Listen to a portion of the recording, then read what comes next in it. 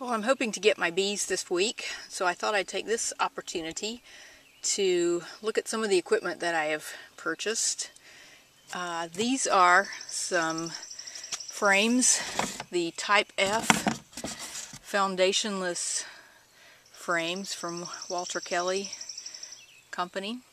I ordered those and picked them up at the Coleman Beekeepers Picnic. Didn't get there in time for the picnic, but I ran up and picked those up, so I'm going to be trying to go with foundationless frames, and so I thought I would show these. These have the little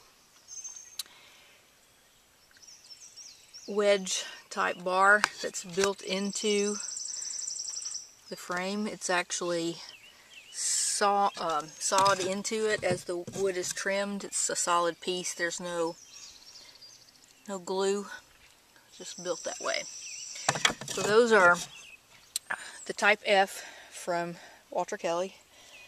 These are, just picked these up, I may be swapping these out for the hives, the nukes that I get, but these are some medium frames with just a wax coated plastic foundation, very generic plastic foundation as far as I know, that I picked up from a business guy down in Trussville, Alabama, Robert Warner, who makes some woodenware, and since it was close by, I wanted to see what they had available, so I drove down to their little shop and picked up 10 of these frames to do a swap, probably because I want to use the foundationless frames, as I said, but I will have these on hand, and the guy that getting the bees from had said I could either trade out or just pay him for the frame, so I picked these up, and if he doesn't want this type,